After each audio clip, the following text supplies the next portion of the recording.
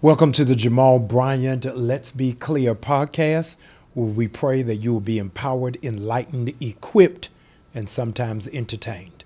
I have literally a living legend, a history maker, and a trailblazer for this generation.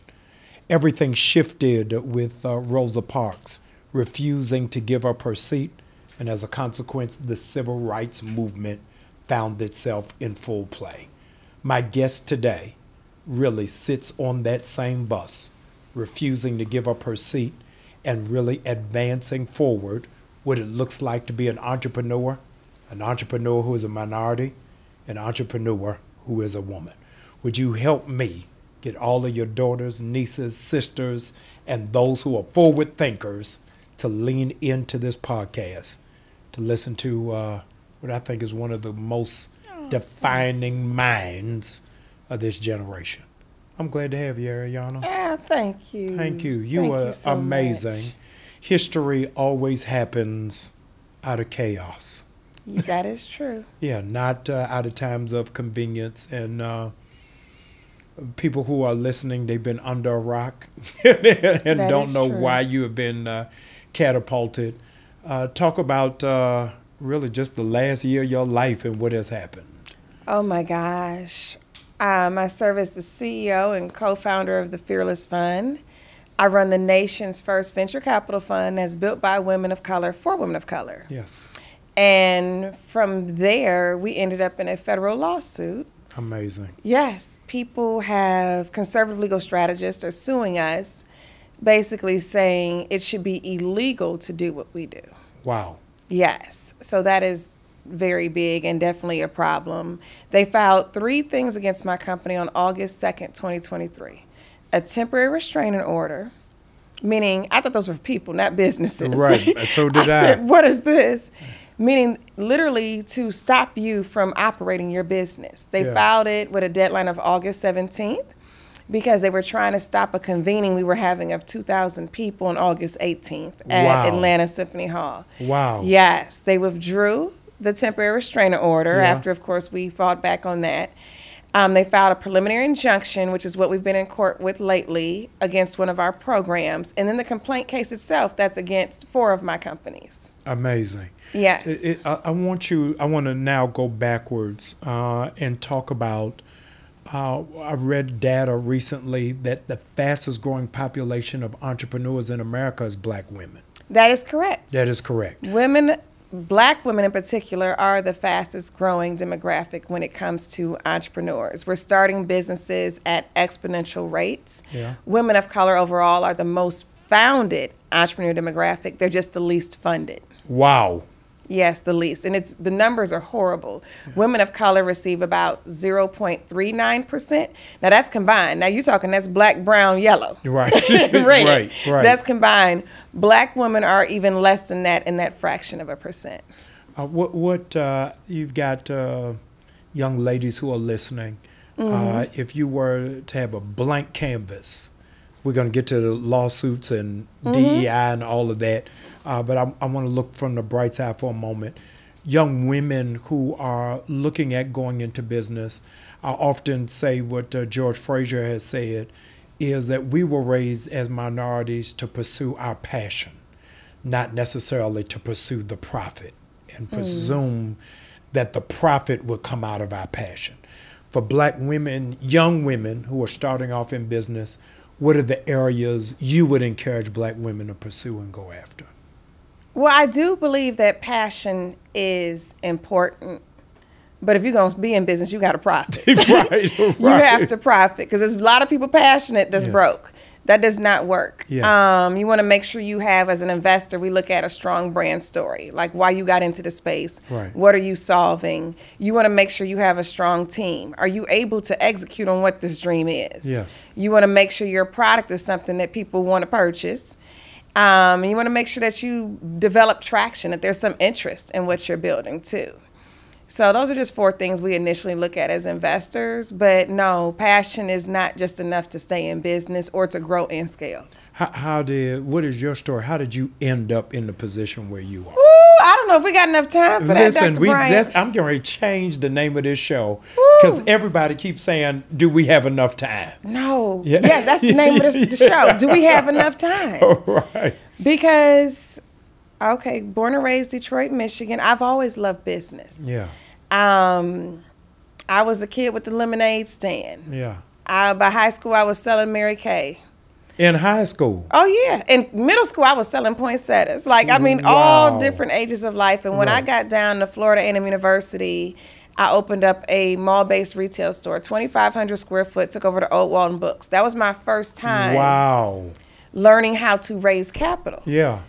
And it was hard. Yeah. And I raised a couple $100,000, but I can remember going in banks, going places, talking to people, and I was like, these folks don't look like me. Yeah. And right before we opened, I had like all the hangers and the clothes and everything around me. I still remember what I had on that day. These track pants, they were tan and red with this red tank top. And I said, Arian, don't worry about the investor landscape because one day you are going to be the business investor that you were looking for. Wow. Wow. So that's how I got into this space. A promise I made to myself, though I think I look 25. Don't y'all agree? Do. 23 times. 23 times. That was about like 20 years ago, maybe plus. For the you sake look of amazing. this. No, thank you. And I kept that promise to myself. In between that time, there is a derail. That's why I said, do we have enough time in this podcast? After school, I moved to Los Angeles with a job. I've always been an entrepreneur. Yeah. The store had ups and downs. One day you got $50,000, the next day is like negative 200. And I thought I was failing at times, but I was just young. Yeah. I wasn't aware that business just had cycles. And there were times I thought I was failing. And I wasn't failing. I just wasn't being patient. So I keep those financials on my computer, just even as a reminder, Arian, you had a profitable business. Yes. But those were your emotions at the time. And moved to LA with a job, closed the store, working for Nellius Apple Bottoms. No way. Yes, those apple bottom jeans, boots with the fur. The whole world was looking at her. Yes. Doing product placement. I'm placing product on Jessica Simpson, Oprah Winfrey. Got her to wear it on the show. Don't even know this woman. Yes, Tyra Banks, you name it. And this is in a 30-day window. They say, Arian, the president wants to meet you. I was like, well, of course. Of course the president wants to meet with me. I get in there, they said, we have some unfortunate news. I said, not for me. And they said, we do because we have to let you go. I'm like, let me go? I've turned this place around. Right. They said it's being sold and that everybody has to go. You were just the last hired, so you're the first fired. Wow. Yes, and my parents were in an unfortunate divorce case at the time, so I thought I could call home, but I have been so financially self-sufficient so long, I wasn't even aware of what was going on. I've been paying bills primarily since like 19, so I was like, what's the issue? Right. They were like, it's not looking good here right now. So I was like, well, okay. I said, don't worry about me. I'll figure it out. I'll figure out life. I'll figure it out. Right. And I think I caused myself more chaos than I've probably ever had in life the time I took this job. I ended up going from my apartment to my car, ended up on welfare, food stamps, just trying to figure out life. Right. And I was without a place to stay for about 7 months. But I did learn some valuable lessons. I learned how to dance in the rain. So regardless of situation or circumstance, I said, I'm going to have fun. I'm glad you found out about the rain, because when you just said you learned to dance, I didn't know where that was going. No, definitely appropriate. Now, I do got a story. Yeah, no, listen. No, it's appropriate. It will be appropriate for your audience. So I snuck into the BET Awards. That's a whole story in itself. I did sneak into this party that Jamie Foxx was throwing, and they did have a big booty contest, and the prize was $1,000. Now, don't y'all judge. Yes. I know this is a Christian audience. Don't y'all judge. No, listen.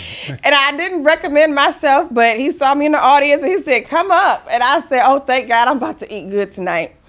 So somebody came out the audience, and they were literally like a size probably -2, and she did every twerk split you think of, and the crowd went wild. He said, what you gonna do? And I said, well, I can't do that. Not that I'm not able. I said, it's because I know the woman my mother raised. I said, and I have to keep my dignity even in my desperation. Wow. Wow. So didn't do it, and I was so grateful because my next business after that, I ran a PR and marketing company, and we were basically outsourced to executive produce one of an event that took place at his house. And when he saw me, he said, "Oh, you look so familiar." And I was like, "I'll just have one of those faces." Like I wasn't about to remind him of nothing. Right. But I was definitely glad I kept, like I say, my dignity, even in the midst of desperation, because I was tired of eating off the dollar menu. No, I get it. And one day I found myself at a green light, and I wouldn't move. I was just stuck, because that's how I felt. Yeah. I said, well, where do I go? I don't even know where I'm going. Mama called, she panicked.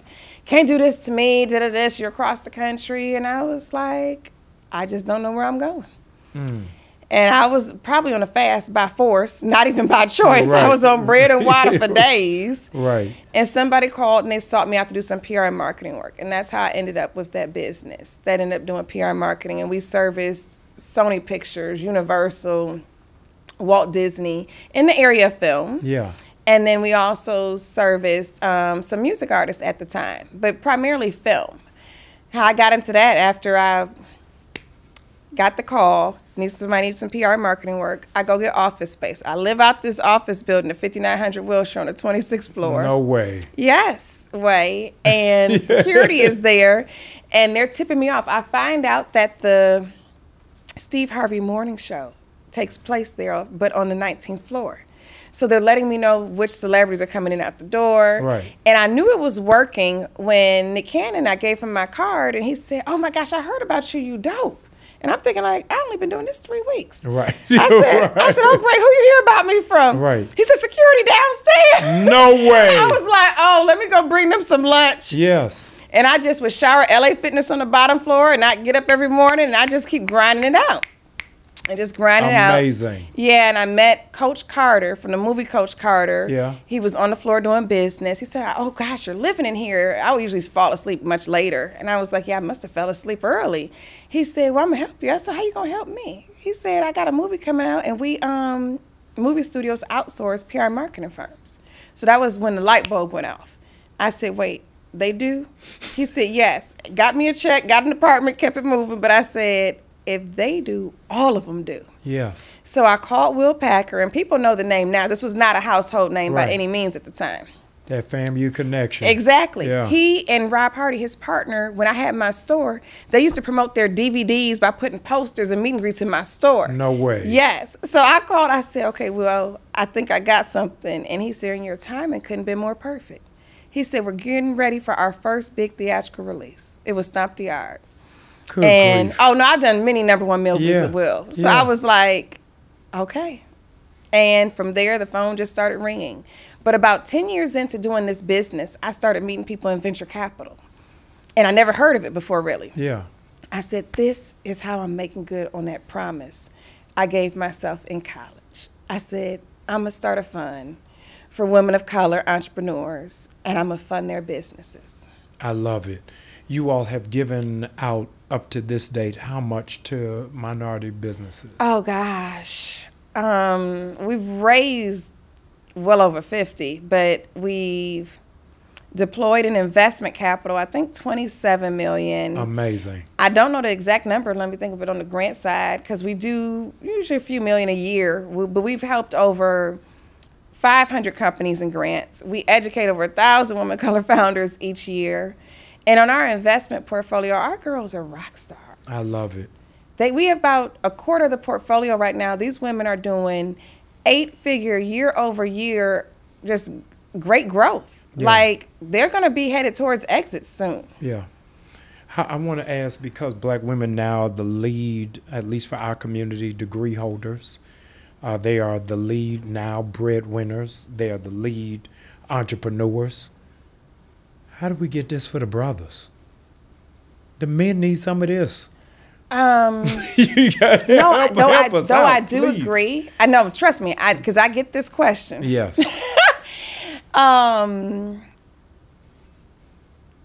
numbers actually are the reason that dictate what we do. So all my clients, not even intentionally, when I had the PR marketing company, were all men. I do even angel invest in black men, all men. Yes. I angel invest all the time in men. But the numbers for the firm dictate what we do.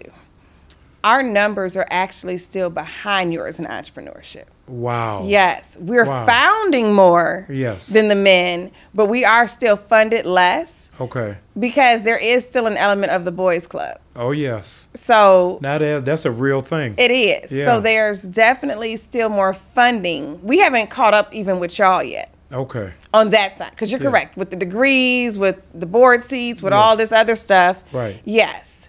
But in the area of entrepreneurship funding, the men are still ahead of the women. I'll give an example. Women overall, regardless of race, are only at 1.9%.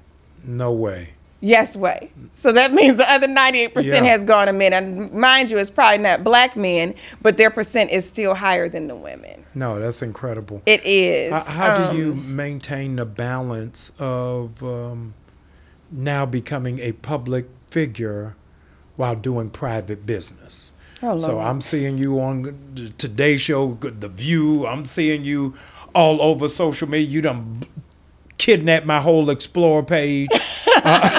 But you didn't go into this work for that. No. And in the last year has really thrust you into another place.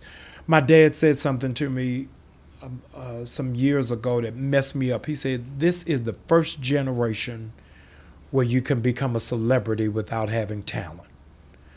You are becoming a celebrity for doing the work, not for singing, not for dancing, not for move, but really advancing people. And with that, you got to deal with the heat of a celebrity while you are in reality a servant.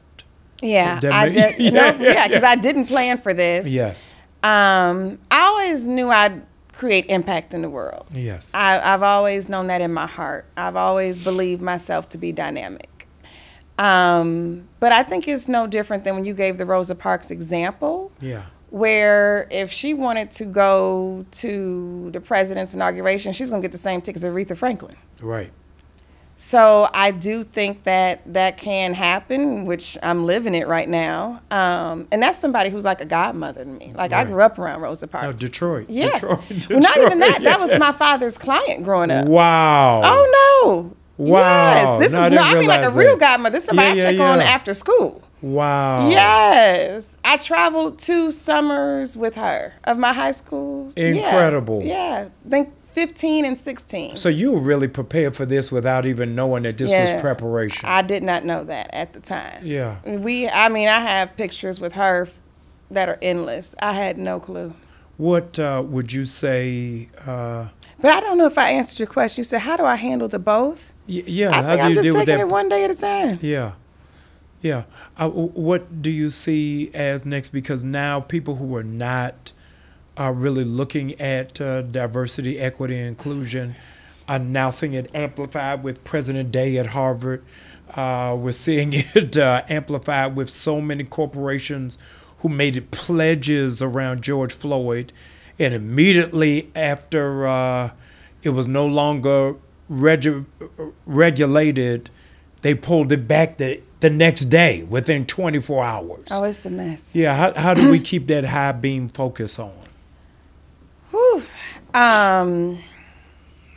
This is so layered. Right now in the news, just as of last week, Yeah. the governor of Utah signed a bill along with 5 other states that has made DEI illegal.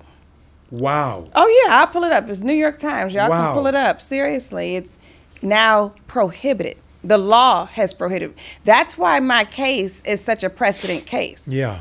It's because they're trying to use the law to say that these types of programs, this type of funding should be illegal. Not just us saying it. They don't want Right. it to exist at all. Wow. Oh, yes. And laws are being made and created in live time while I'm in a federal lawsuit to stop this. Yeah. I said, this is wild. And it is sophisticated racism.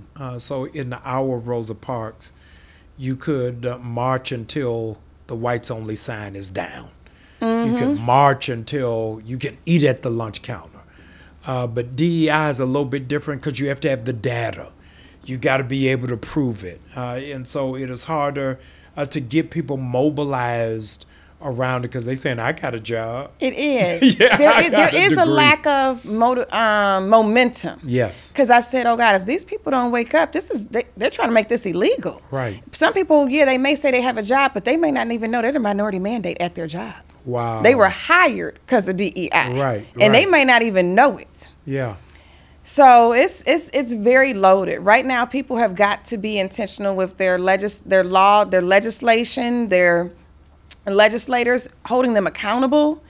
It's that serious. People need to be writing into their Congress people saying we need policies to protect our access to capital because y'all are trying to take it away. It has been proven in studies that when you don't have an emphasis on race-conscious things, then race, especially ours, gets left behind. That's powerful. I went to court with you a couple of months ago in Atlanta. I was sitting beside Reverend Sharpton.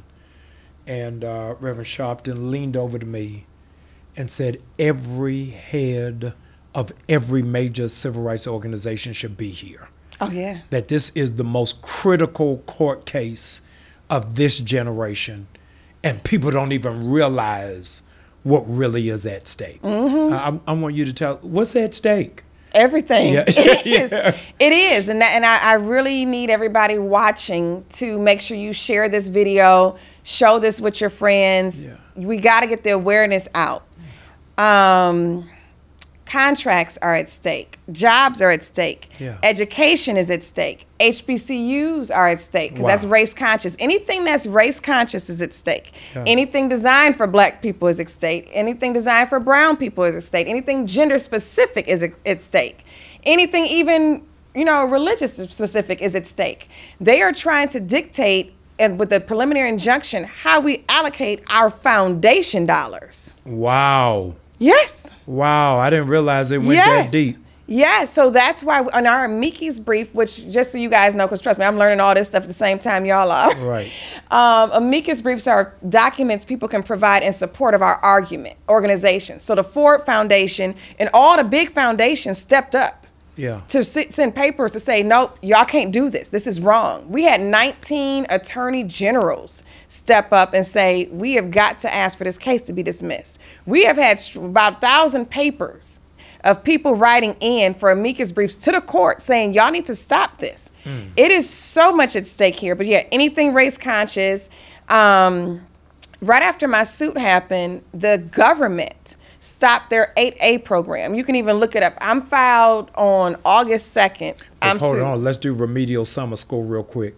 Tell everybody what the AA is. Oh, yes. I got you. The SBA 8A program, it is a minority certification program. So say if you are black or brown or female and have a business and you want to get government contracts and government money, it goes through the 8A program. Yes. So on August 2nd, me and all my companies are sued. Now, mind you, it was a sunny day in Atlanta. I found out in the news we had a federal lawsuit. No way. Oh, no, I was blindsided. No way. Yeah, I'm seeing in the news we got a lawsuit. I thought it was a hoax. I said, no, we don't. Yeah.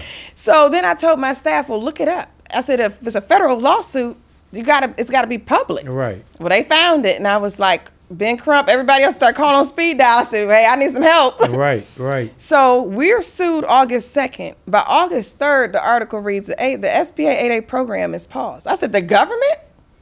They operated out of fear. Yeah. They even said, we don't have the money to fight lawsuits the way you guys do as private entities. I said, well, shoot, you got more cash than me right now. Let me know what's going on. Right. But people just started backtracking their programs out of fear. So on that date, the minority certifications got paused. People who were filing for them couldn't get them.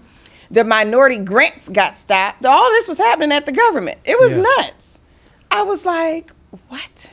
We're in the middle of which is probably going to be one of the most tense presidential election cycles. I'm going to make you moderator of the presidential debate for 90 seconds. If you have in front of you Donald Trump and Joe Biden, both of them are in front of you.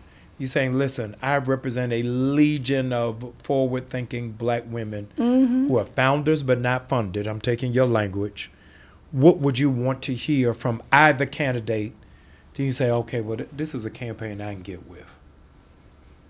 That is so loaded, Dr. Bryant. Because I got questions even beyond my court case. That is so loaded. But on this subject, I'm in court right now according to constitutional law of Section 1981 of the Civil Rights Act of 1866. Wow. So slavery was abolished in 1865. Exactly. When I saw the court papers, I thought only civil rights act I knew of was Dr. King in 64. Right. So I said, is this another hoax? Right. Then I looked it up, and that law states that anybody non-white can now enter into contracts. So prior to the abolishment of slavery in 1865, it was illegal for black people to even enter into contracts. No way. Yes way. This law that they are putting me in court at, saying that I am violating it, was put in place to protect our economic freedom. Yes. So my question, of course, to the presidential candidates would be, what laws are being put in place, or are they going to put in place to protect our economic freedom? Yeah. I was having a conversation recently with a gentleman who was talking about civil rights was the next phase after civil rights. Mm-hmm. That if we don't have economic parity, then it means absolutely nothing. Mm-hmm. Black people are the nation's lead consumers and least producers. Where are you as somebody who's operating in that space? What I have never heard from anybody who breathes your oxygen, where are you at the whole issue of reparations? Oh, I'm going to tell you why this is critical. Yes. I just attended the Black State Legislators Conference, and they had me on a panel about DEI and reparations. No way. And I made it clear to them. One, I definitely believe in it, but I made it clear. I said, if we don't win this court case, there are no reparations. Wow. Because reparations are race conscious. Yeah.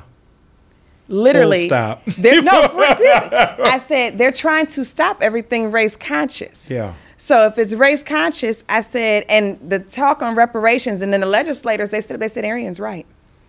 They said legally, all the work we've done at a state level to try to institute reparations will be dismantled. Yeah.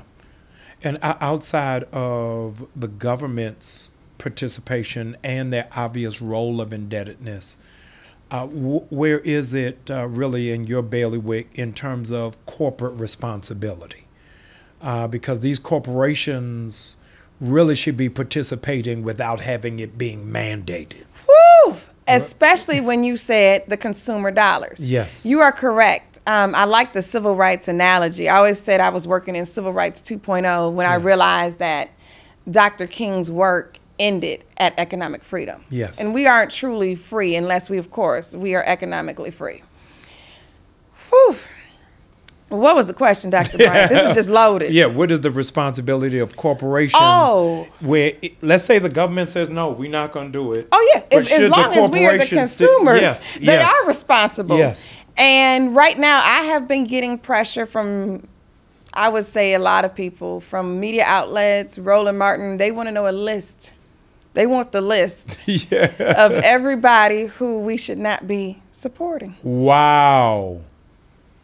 But you won't get a list over. Well, I'm not saying I'm not giving the list over. You ain't giving it over yet.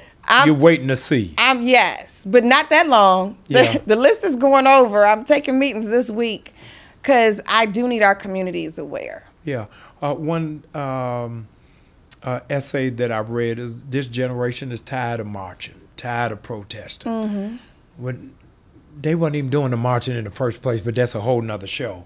Is economic, I'm going to say, selective spending the new boycott, the new march? If we're not going back to D.C., is that the strategy? Because I contend the Montgomery bus boycott happened, going back to Godmother Rosa, not because of the speeches of Dr. King, but because they withheld their money. Yeah, there was nothing moral about it. Yeah. It was they changed the economics. Right. There was nobody had a just decision, trust me. Right. You withheld the money. I think that's one way, but I think that we have to I hate to say this, like, but I think we have to be fully aware of our, I don't want to say, but I'll put it this way, opponent strategies.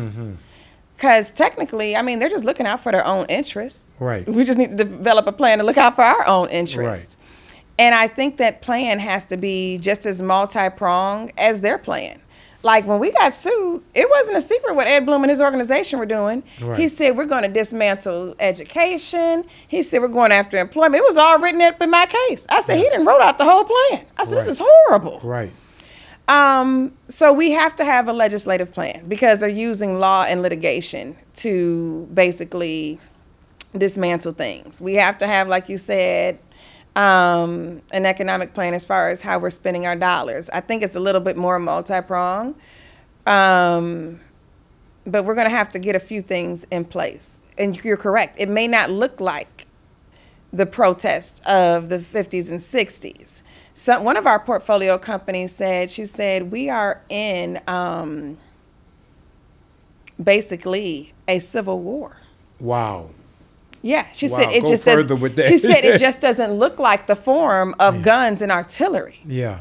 She said, but what they're doing, the way they're waging war on us with this, she said that is war. She said in other countries, which is true, this would be a whole basically political uprising. This would be civil unrest. Yeah. In other places, like even when I go over to Côte d'Ivoire where I hold a queenship, they were like, send the queen back here. They're treating her horrible in America. Right. They were like, where's the military? I said, oh gosh. Yeah, no. I said, no, the military is not coming out of America to defend me. Right. No, but you got an army of people who have your back and an army of prayer warriors who are standing around you.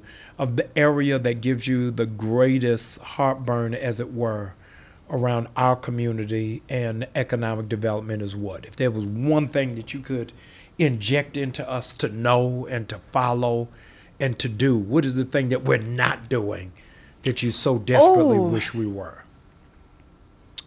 This just came in my spirit. I think one of our strategies we need to talk to the other side. Okay, I'm trying to get all the right words for this. So recently, Bill Ackman, businessman, who usually spends his money kind of liberally, he came out against DEI. And Reverend Sharpton was like, Aaron, come meet me down here. We're going to protest. I said, okay, I got you. Right. I got down there to protest. And then I said, well, where is he at? I want to talk to him. I said, because I do believe through conversation and conversing that there can be conversion. Right. That people can be converted. Absolutely.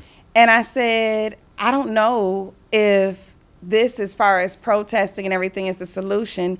I said, I've researched this man. I've watched how he spends his dollars prior to this. I don't know why he's so incentivized with this thing. I said, but I think this is worth a conversation. Right. And anytime we see words like that, where the root word is so similar, and I was just like, no, I said, through conversing, he can be converted. Right.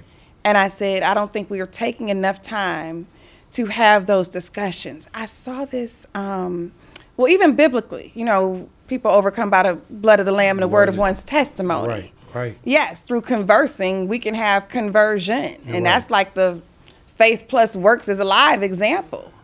I saw a movie, I can't remember the name of it, and it was during the civil rights era, and somebody would have those debates, and they would bring both sides in. And instead of like being in like a law situation or litigating or mediation, they would debate it. They would have the pros to this, the cons to this. Right. And through that exercise, whoever led it, he started to convert people. Wow. Because people had a chance to express their empathy to be heard on both sides. But right now, 80% of white people's networks are 100% white. Say that again, slow. 80% yes. of white people's networks are 100% white. Wow. Yes. So that means that I'm not having enough dialogue or opportunity to have dialogue for you to even hear my side, for you to even empathize with my life. Because no conversation is even happening. Yeah. So therefore no conversion. when you said exactly, Yeah. I said, I think the one thing is we're going to have to orchestrate forums where people have completely different views. I remember this. I wish I remember the movie because somebody she was in there converting KKK members. Wow. Yes, and this was a real life story. Yeah. Okay. Yes. I got to go find it on I Netflix. do too. I'm like, what movie was this? And they would hold those, I guess, town hall debates or whatever. Yeah. And they would have on certain subjects and they tally it, who believes this, who believes that. But through that exercise, and they kept doing it, they were converting people. Yeah. I appreciate what it is that you do through your venture capital prowess. I want you to say a word as a pastor. Nothing irks me more than GoFundMe. GoFundMe is not a business strategy. It is not a insurance plan for the funeral. No. I want you to talk about how it is that we invest in each other. You're a Detroit baby, Motown. Mm-hmm. The greatest glaring example I talk about all the time is how Barry Gordy got his family to invest in the Motown. Mm-hmm. And they saw it. They wrote up a real contract Mm-hmm. on it, held them accountable. But as a consequence, nobody in the family has to work today because they invested in that business. How do we do that cooperative community economics without waiting on Wells Fargo and Truist and Bank of America? How do we get that back into our community of saying, what is that worthy investment? I think we just have to do it. I think it just has to get done. Within my family, on my mom's side, we actually do that. Nice. We have what we call, our side word to is the family bank. Yeah. But we invest collectively. If somebody in the family wants to start a business, there's seed money there for them. I think you just have to continue the conversation and actually just do it. And if you don't have that type of family, because it does require a mindset. Yes, If absolutely. they do not have that mindset, then you need to surround yourself with like-minded people. And maybe it could start at the church. So when you were saying regarding the whole GoFundMe, which, for lack of better words, and what he's talking about is I'm not, how should I put it? This is observation, not judgment. It's semi-ghetto. That's right. what that is. I'll take it. It's just straight hood. But maybe, because we have so much power in the black church, and maybe that's something that instead of, this is me just thinking off the top of my head, brainstorming, just not teaching on economics, that we figure out some type of way to have collective economics. I don't know. But I do think that there's enough of us that would move on it. No, I love it. You're going to help and free a whole lot of people and don't even know it. I want you to give, we adopting you into our family. Idris Elba's wife just did a post. He's everybody's husband. You're going to be everybody's cousin. And everybody's cousin, I want you to help us on if a family member comes and asks for financial support, what are the three things we should determine it on whether it is that we help a family member? I think we do it just the way you said with the Barry Gordy example. Yes, the contract. Treat it just like business. Wow. Wow. He showed up to his family. They didn't say, okay, here's the cash. They said, okay, what's the opportunity? What do you need? What is the business plan? Yeah, you could treat it just like business. Yes. Well, you all heard it now. Don't just give that money to your nephew. Don't just give it to your cousin. And don't just give it to your adult children. You got to have some standard, some level of expertise, and some vision. And vision without a plan is just a dream. Where you all now going forward in terms of your legal gymnastics? Yeah. Like I say, you were in court with us. We won. They appealed right after. Yes. As we expected. We've been in appeals court at the federal level. We are waiting from a 3-judge panel on what their decision is. Yes. So the second we know that, that's pretty much where we're at. We're waiting on the 3-judge panel to say if the preliminary injunction if it's going to happen or not happen. Are they going to stop this program or not stop this program? So that's where we're at this moment. Okay.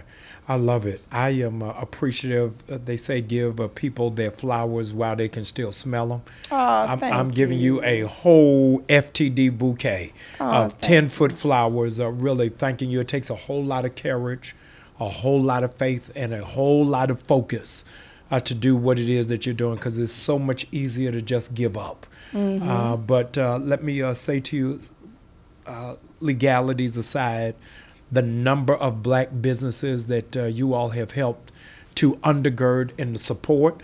As a girl dad, I am just so grateful for it and for what it is that you do. People want to know how to get in touch with your organization, what it is that you're doing. How do they do that?